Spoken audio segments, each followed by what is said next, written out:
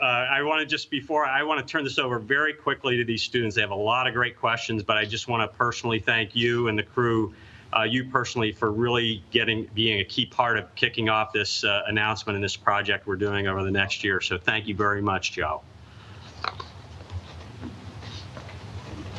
Hey, you're very welcome. And you know, it's been 32 years since we lost the Challenger crew.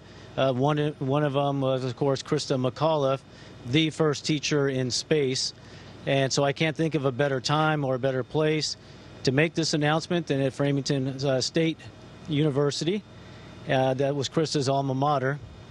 And so what I'd like to announce is that Ricky Arnold and I, over the next several months, will be working with the Challenger Center to record several of Christa's original lesson plans that she was going to do in space, and we're looking forward to sharing that with educators and students around the world. It really is going to be a pleasure working with you all, and we look forward to helping to inspire the next generation of explorers and educators. So thank you very much, and we are ready for some questions.